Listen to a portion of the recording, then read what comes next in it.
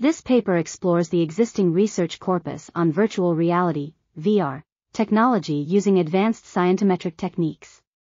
The authors collected all articles about VR from the Web of Science Core Collection database, resulting in a dataset containing 21,667 records for VR and 9,944 for augmented reality, AR.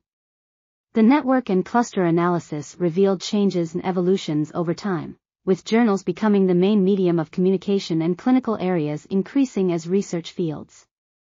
The paper discusses the evolution and changes in the use of VR in various applications, focusing on future expected capacities, increases, and challenges.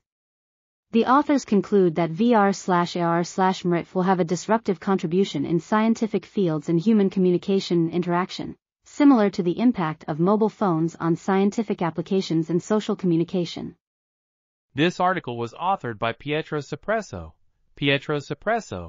Irene Chicchi Giglioli, and others.